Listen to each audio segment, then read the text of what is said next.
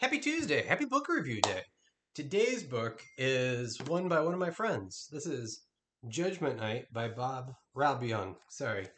And it's the third in a trilogy.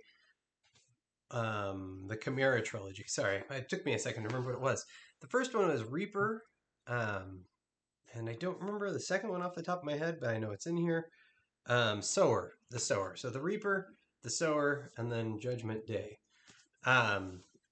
One of the things I really enjoy about Bob's writing is that he does a really good job of each of these books can be read independently, regardless of how you come to them.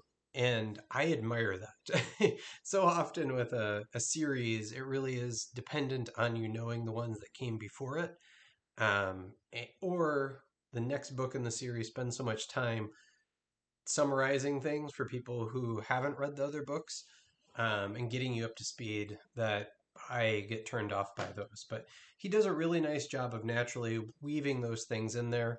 And one of the things that I also enjoy about his series is that there's a slight pivot.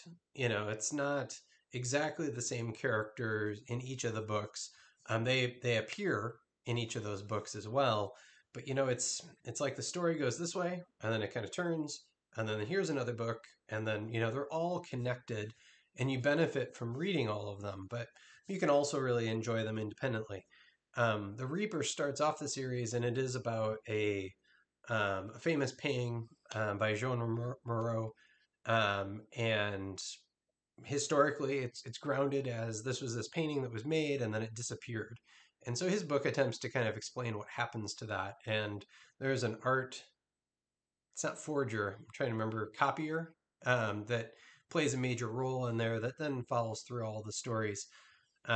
This book, the conclusion, deals a lot more with mental health issues, and kind of at the core of all Bob's books is some kind of societal issue or concern. And so each of them has their own kind of underlying message in them. But yeah, it's a detective story. It's kind of police procedural. Rob has a background in law.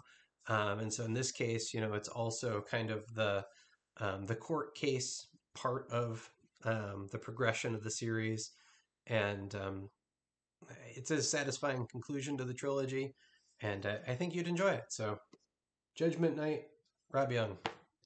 Bye. What are you reading? Bye.